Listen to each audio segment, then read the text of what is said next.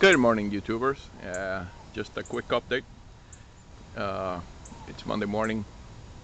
I was able to finish 4 panels yesterday, so that's done. There's 16 more to go right now, and gotta work today, so I'm not gonna do anything at all this week on the panels until next week, and then we'll do 4 more.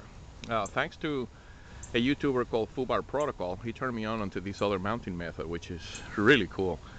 It's actually very similar to the uni rails that I got from for the other panels.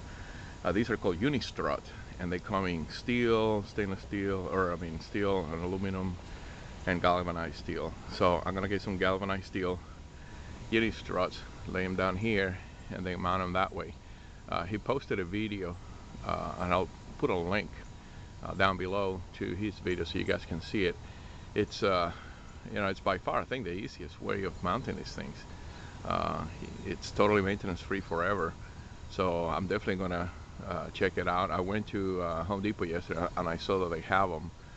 They didn't have all the specific pieces that I needed, but they had at least the rails and the springs, the spring nuts to put under it or to put inside of them.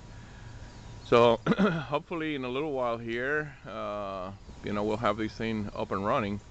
Right now, this week, I'm gonna have to wait for the electrician to get a hold of me. He's overseas in Singapore. He works for one of the old companies, Anadarko. And when he comes back, he's supposed to be back probably today or so.